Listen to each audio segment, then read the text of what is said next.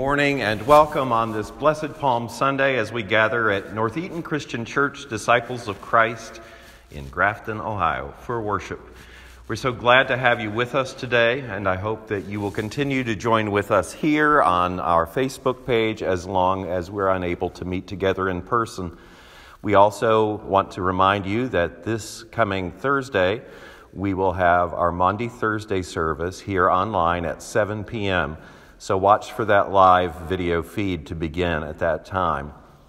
For those of you who are with us for the first time, you may want to take a moment to join us on Zoom following the worship service. All of you are most welcome there. Here, you are always welcome and wanted. So come to Zoom with us. The link will be in the comment section as the video continues to play when we get near the end. Today, we give thanks for the Christian Church Disciples of Christ in the U.S. and Canada as our ministries continue to unfold, and remind you that this week and next week, you are encouraged to designate a portion of your offerings for the purposes of the Easter offering for the Christian Church. It goes so many places and carries us from our doorsteps to the ends of the earth. Those of you who have received our little Lenten kits will find within it a vial with a piece of colored fabric. That vial, if it hasn't been opened, may have a little dot of glue on it, so when it comes time during the sermon to open yours, you may need to just pinch it and twist it a little bit to get that cork out of the way. But we hope that you will join us by whatever means you can find available in some sensory experience. So if you do not have this, which will be a smell experience, maybe you can light some incense at home or a candle that's scented that you enjoy, or just enjoy the fresh air of God's earth on this spring Sunday. Welcome. We're glad you're with us, and we hope that you will enjoy your time with us. For this is a season of celebration and joy. This is a season when we give thanks to God for the gifts of the earth, including the leafy branches, the coats, whatever it is that you may have at home that you might want to wave, as we pass from ourselves to one another and give thanks to God and say, Hosanna in the highest heaven. Hosanna. Hosanna! Hosanna! Hosanna! Hosanna in the highest. Blessed is the one who comes in the name of the Lord. Jesus Christ, Son of God, Word made flesh, peace in heaven and glory in the highest heaven. Open your eyes to see the kingdom God is creating in our midst. Listen now to the word of the gospel.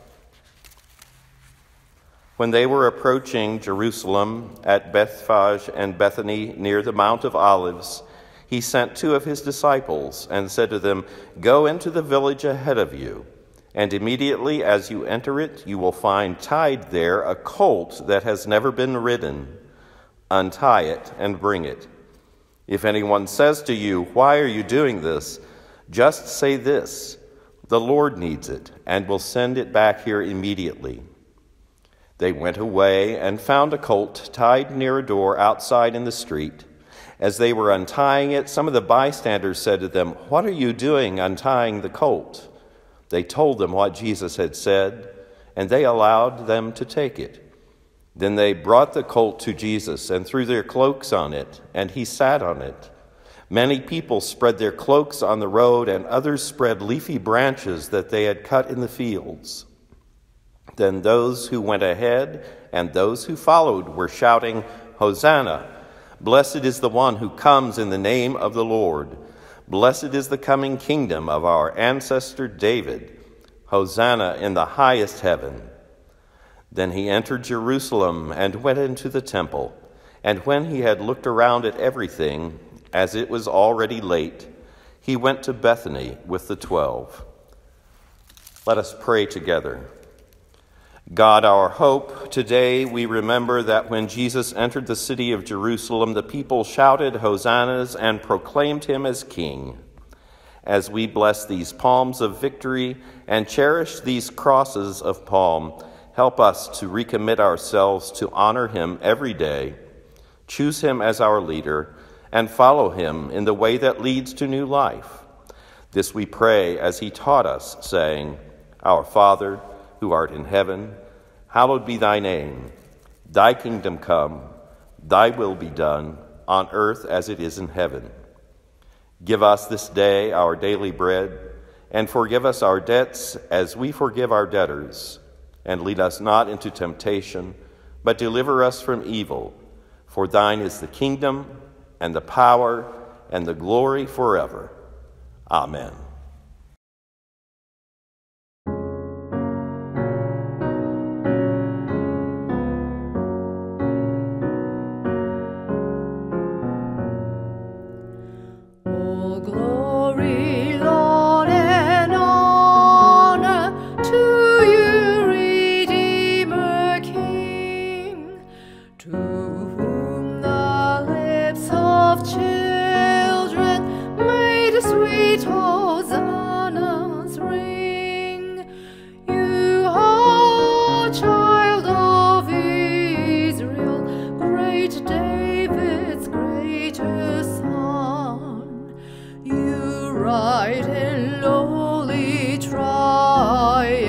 Messiah, blessed one, the company of angels are praising you on high, and we with all creation in chorus make reply. The people of the Hebrews with palms before you and our praise and prayer and anthems before you we present. To you before your passion they sang their hymns of praise. To you now high exalted a melody we raise, as you received their praises. Now hear us as we pray, since you delight in goodness, rule in our hearts today. God, in love and mercy, invites us to always trust that we in our failure and our sinfulness might be forgiven. Let us pray. For forgetting your sacrifice, or thinking your grace is cheap, for not remembering Jesus, who, though he was rich for our sakes, became poor and dwelt among us, content to live a common life, earning his living with his own hands, and declining no humble task, and like a servant, washing the feet of the one who would betray him. Lord, have mercy. Lord, have mercy.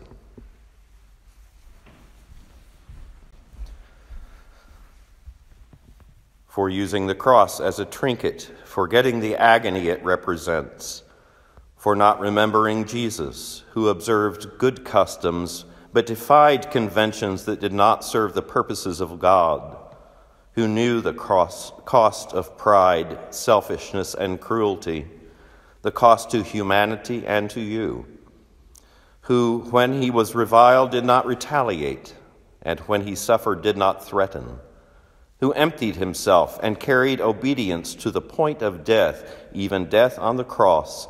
Christ, have mercy. Christ, have mercy.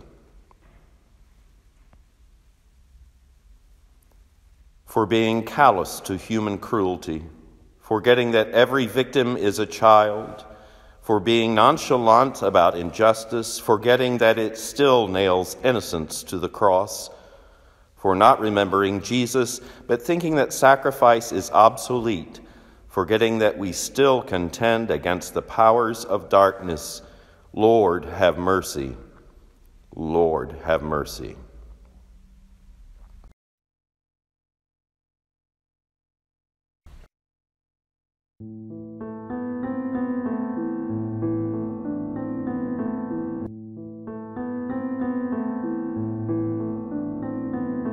Lord, have mercy.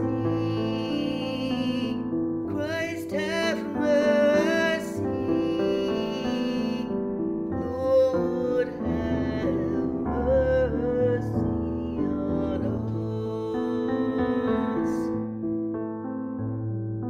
Lord, have mercy. Christ, have mercy. Lord, have mercy on us. Oh, red like crimson is my sin. Greater yet is forgiveness found in Christ. Lord, have mercy. Christ, have mercy. Lord, have mercy on us.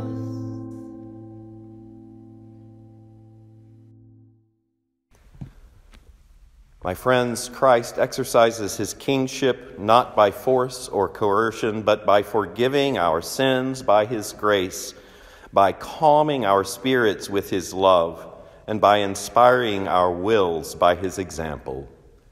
My dear friends in Christ, may we accept this gift of life by living this day in his peace, by opening ourselves to his reign in our hearts, and by gratitude expressed in lavish love in every day ahead. Amen.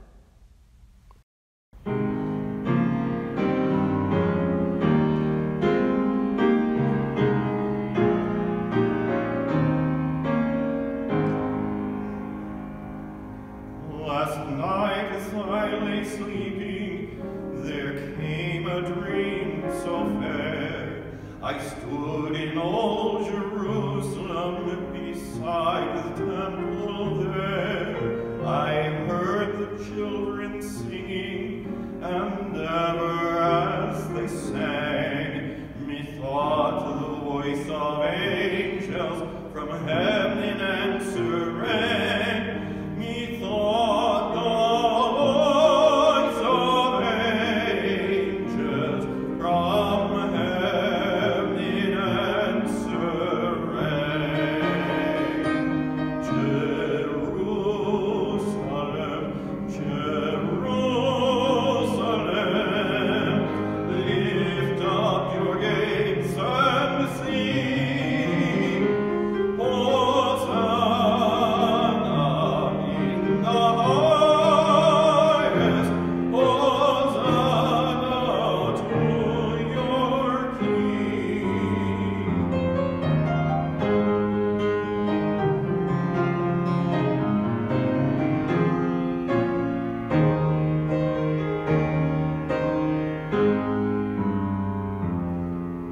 And then methought my dream had changed, the streets no longer rang.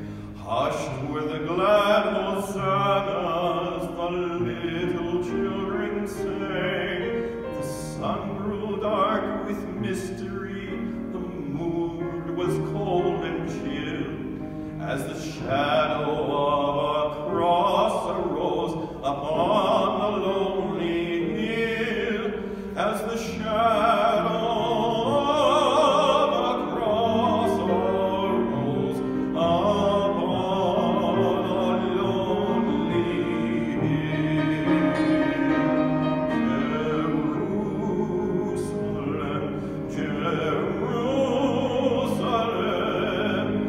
hark how the angels sing.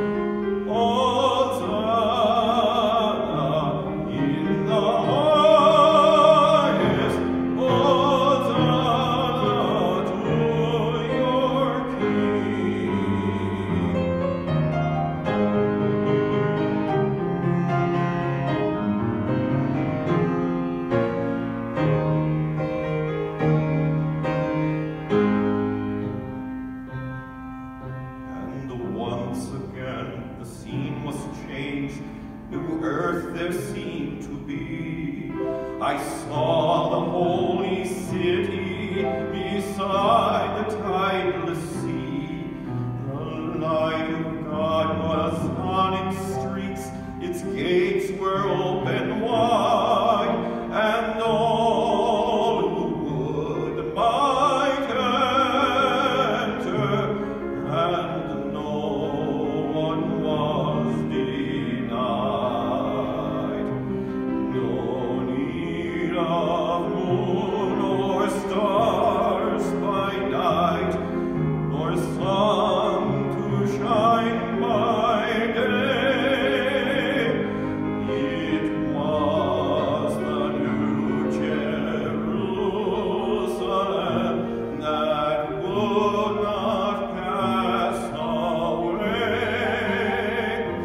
It was the new Jerusalem that would not pass away.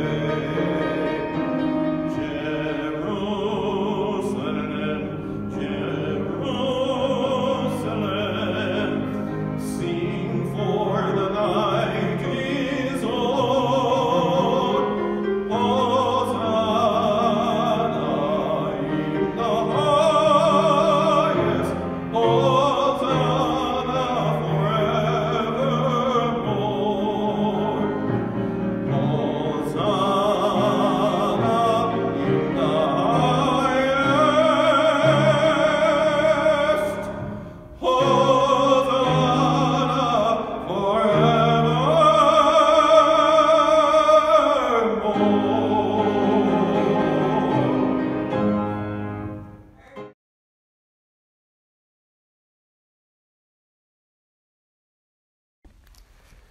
Hear the word of Holy Scripture as it comes to us from Mark. It was 2 days before the Passover and the festival of unleavened bread. The chief priests and the scribes were looking for a way to arrest Jesus by stealth and kill him, for they said, "Not during the festival, or there may be a riot among the people." While he was at Bethany in the house of Simon the leper, as he sat at the table, a woman came with an alabaster jar of very costly ointment of nard, and she broke open the jar and poured the ointment on his head. But some were there who said to one another in anger, "Why was the ointment wasted in this way? For this ointment could have been sold for more than 300 denarii and the money given to the poor." And they scolded her. But Jesus said, "Let her alone. Why do you trouble her? She has performed a good service for me. For you always have the poor with you, and you can show kindness to them whenever you wish, but you will not always have me. She has done what she could. She has anointed my body beforehand for its burial. Truly I tell you, wherever the good news is proclaimed in the whole world, what she has done will be told in remembrance of her." The word of God for the people of God. Thanks be to God. There's nothing in this world worse than being bad at names, and I am certainly among the worst.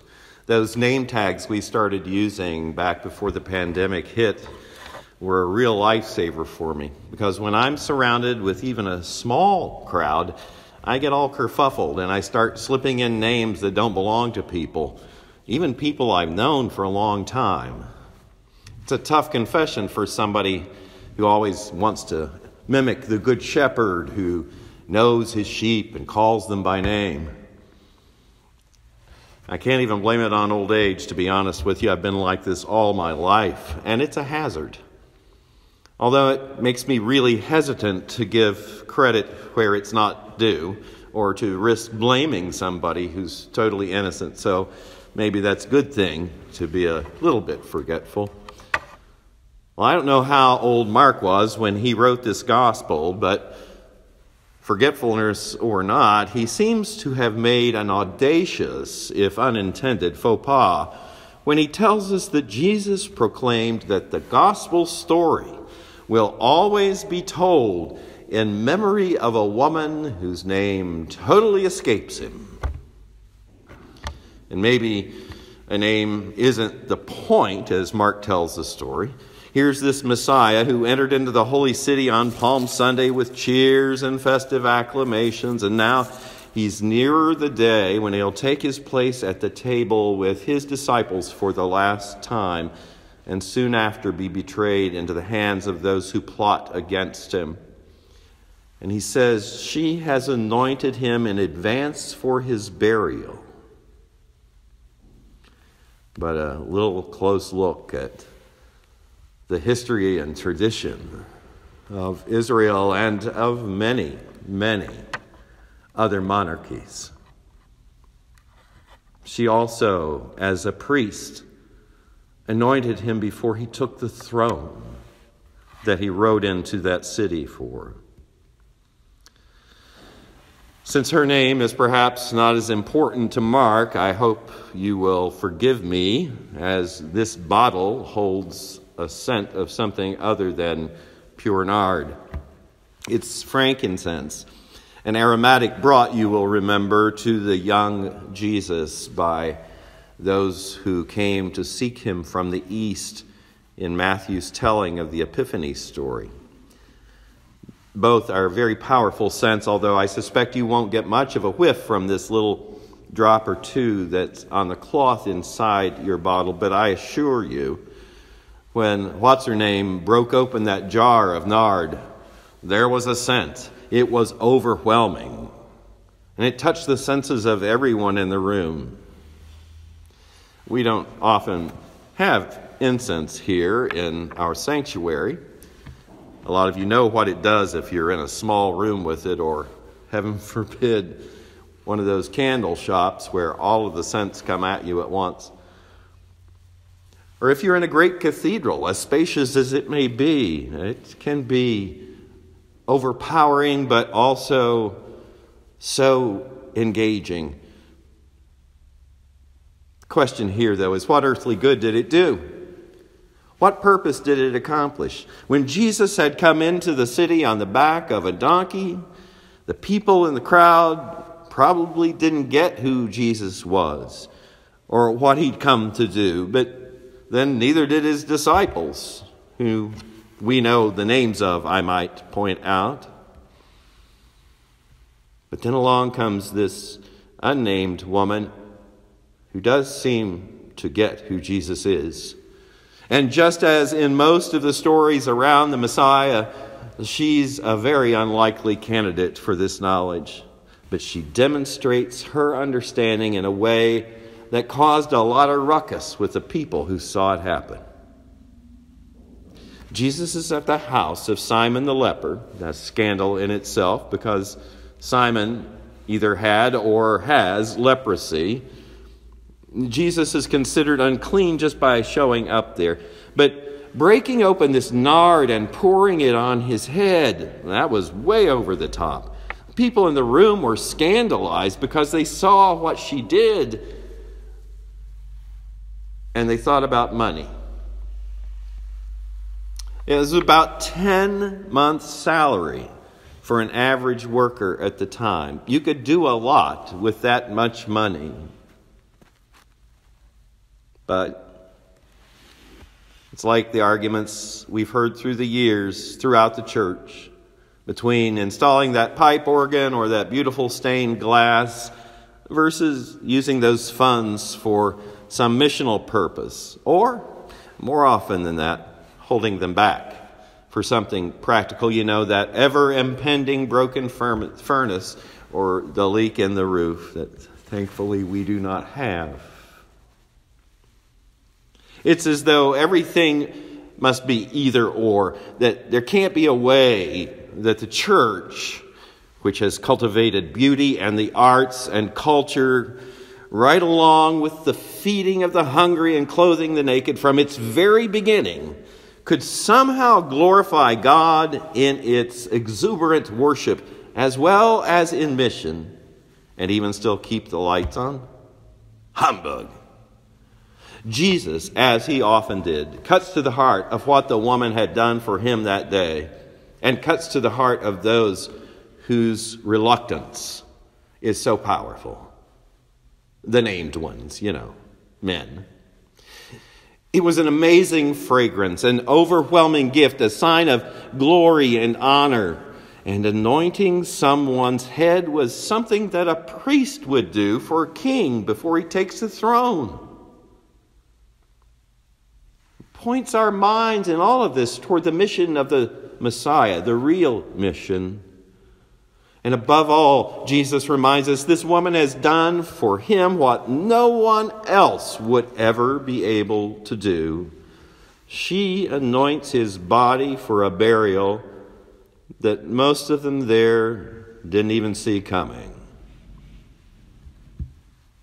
You will always have the poor with you, but I won't be on this earth much longer.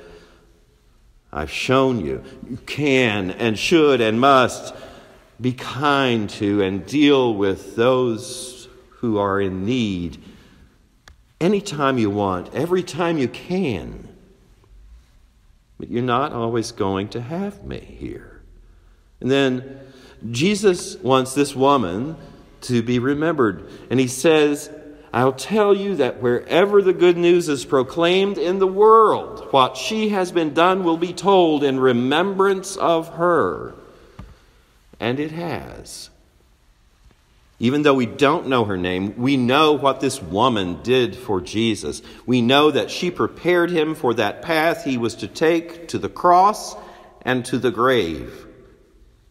And one of the biggest temptations we need to deal with on a day when we hear these two stories you've heard today is to jump from the Palm Hosanna Sundays straight into Easter and the A word, without going through that deep valley between those 2 days. We really must endure the tense moments of this week to be able to fully celebrate the joys that are Easter. This week would be one that would inspire countless artists and authors, thinkers and songwriters for centuries to come. It would move the church to truly do what they were claiming they needed the money to do. Pray for their enemies. Feed and care for those who were in need. Heal the sick and brokenhearted. And pay special attention to those whose bodies throughout the Roman Empire were often neglected or abandoned in the streets after death, and give them a Christian burial. These 7 days would change the lives of all those who loved Jesus and those who sought to destroy Jesus, and most of their names we know. But we can't tell that story without, what's her name? The still unforgotten woman whose lavish outpouring of adoration and love and praise still lingers like the sweetest of perfumes, the most powerful expression of priestly authority in our history, which is now her story. Her story. I hope you will enter into this week of Christ's final travel log with faith in the one who will raise him to a life in which he is unbounded by space or time and ever present throughout the earth and ever present with God, praying for us when we cannot pray for ourselves.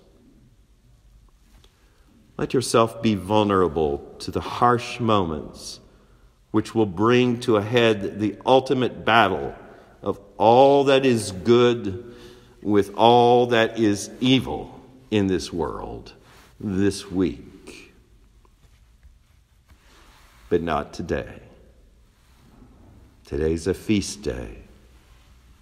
For now, linger in his presence with her, whoever she is. Simply adore the God of this Messiah who longs to give us all life, beauty, and a scent of the transcendent.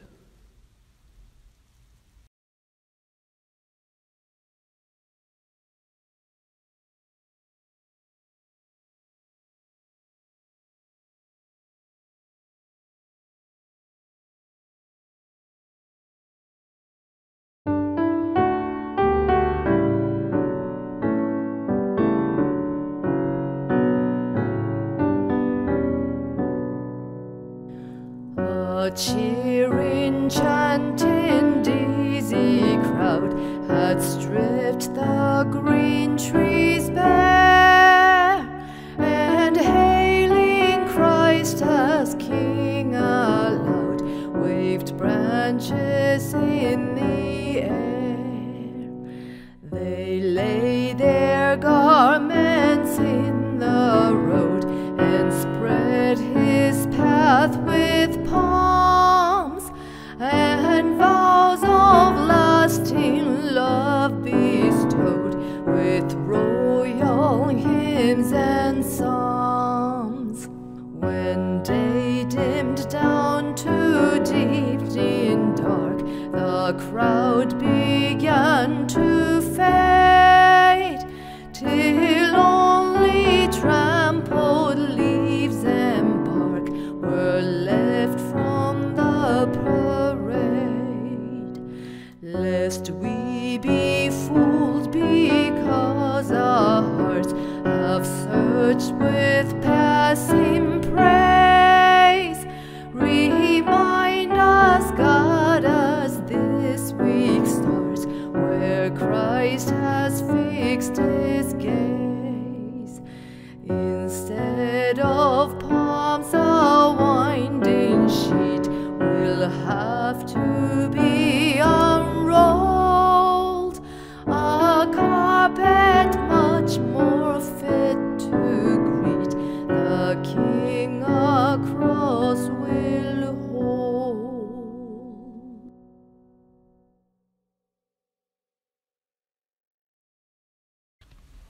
In peace, let us pray to the Lord. Loving God, you taught your disciples love for one another, love which would manifest itself in selflessness and service.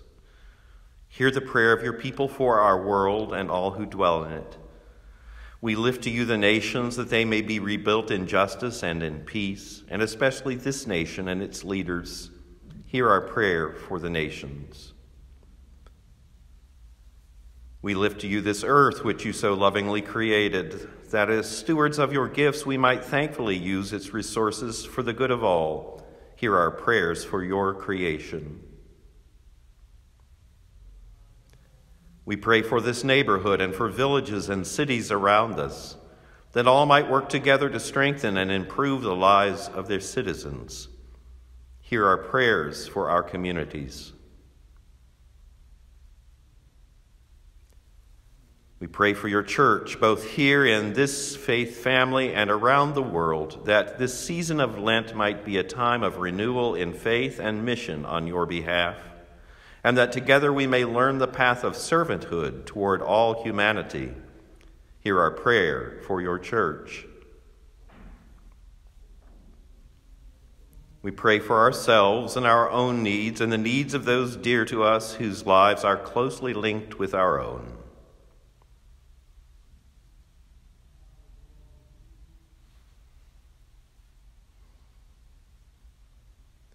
To those who are sick and sorrowful, bring your healing and hope. To the grieving, bring your peace. And to the dying, bring the joy of your promise to us of eternity with you. For these and all our prayers we offer you, trusting in your goodness and your strength. In the name and spirit of Jesus, the Christ. Amen.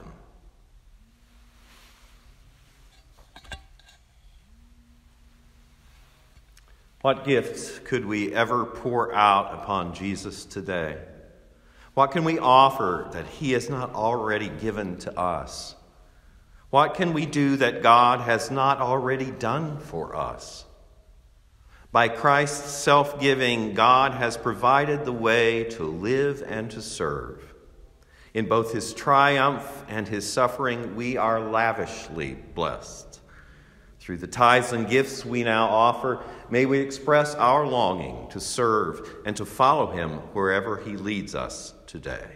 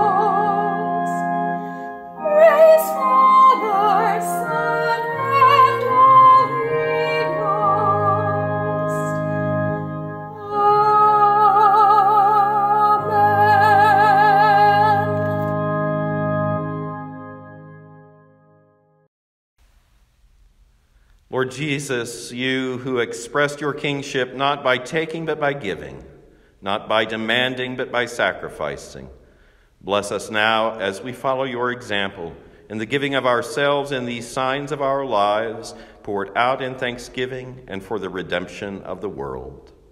Amen.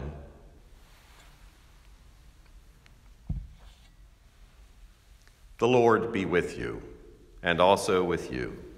Lift up your hearts. We lift them up to the Lord. Let us give thanks to the Lord our God. It is right and just. It is right and a good and joyful thing always and everywhere to give thanks to you, living God. Time after time you draw us here to inspire us and feed us and save us. Especially when our love fails, you are with us, steadfast and true. You created this world and called it good.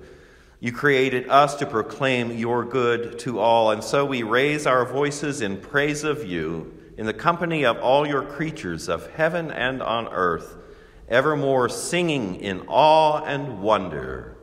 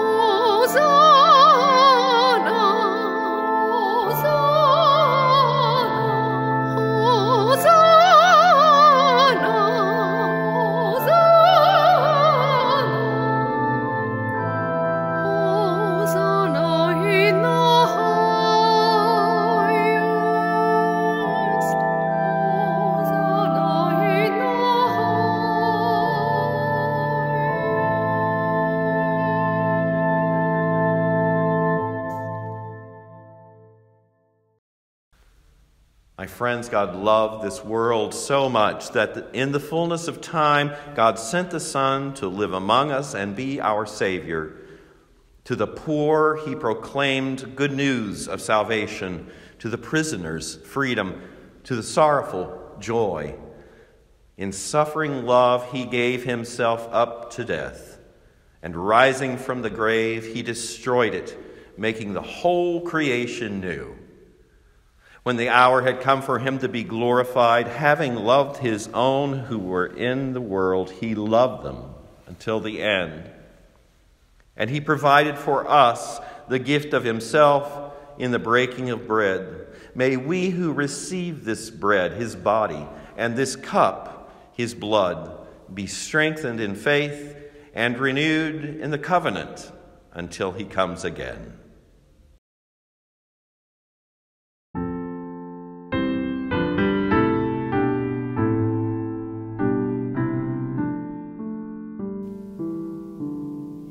What wondrous love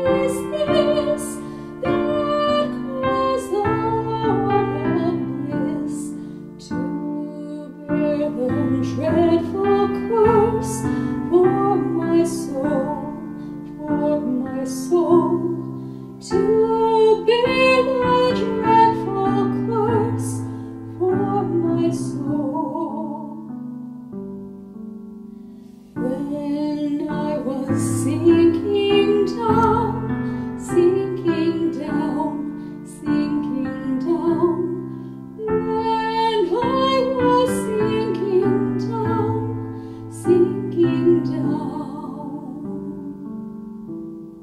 When I was sinking down beneath God's righteous crown, Christ laid aside his crown for my soul, for my soul. Christ laid aside his crown for my soul. To God and to the Lamb I will sing, I will sing. To God and to the Lamb I will sing. To God and to the Lamb, who is a great I am, while millions join the theme, I will sing, I will sing. While millions join the theme, I will sing. And when from death I'm free, I'll sing on, I'll sing on. And when from death I'm free, I'll sing on. And when from death I'm free, I'll sing and joyful be. And through eternity, I'll sing on, I'll sing on. And through eternity, I'll sing on.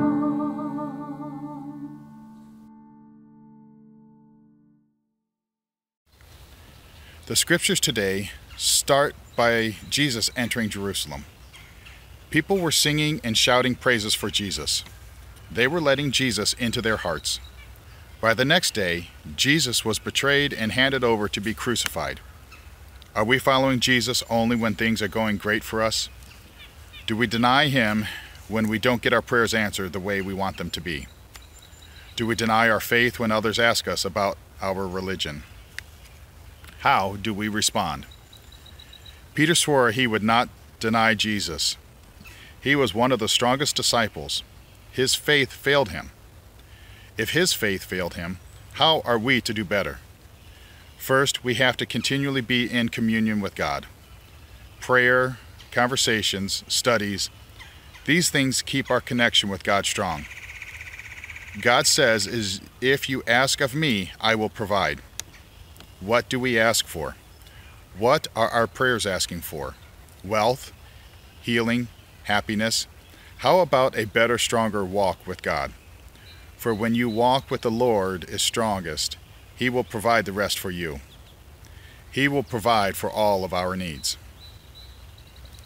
Each and every day, we need to be like the day when Jesus entered Jerusalem, shouting and praising Jesus, so all can hear us and we can ask them to join us in praising Jesus and God.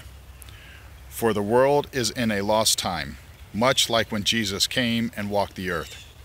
He was bold and reminded them to honor God and care for each other. It is now our turn to remind the world that we have lost our way and to honor God again and bring the lost sheep back to Jesus to be saved. But how do we do this? And how do I know we are still loved by Jesus? First, you see Jesus' love in a friend who comforts you when you are in need. When a stranger helps you when you are hungry or in need of a repair.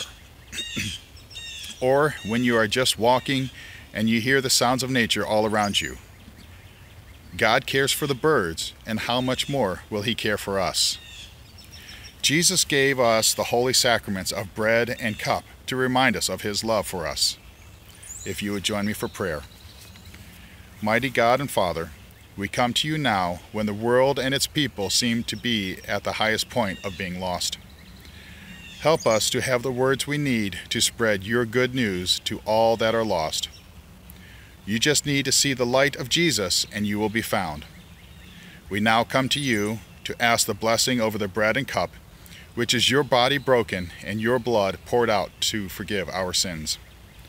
As we take these sacraments, let us find the strength we need to carry on with your works, to care for others and help those in need, and most of all, spread your word to all who are lost. We ask these things in your Son's holy name. Amen.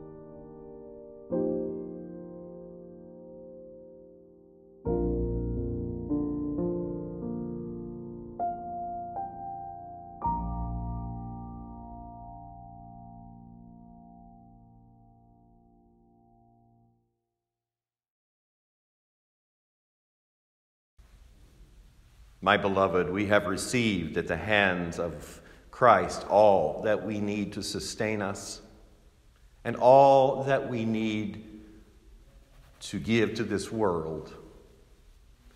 Linger this day in his presence. Let the sweet perfume of his own offering be one that touches you everywhere you go. May this day indeed be a joyful feast until we gather again in that upper room and enter with Jesus into the great drama of our salvation. Now go in peace to love and serve God in all that you do. And may God's grace, mercy, and love of the Father, Son, and Holy Spirit go with you and keep you now and forevermore. Amen.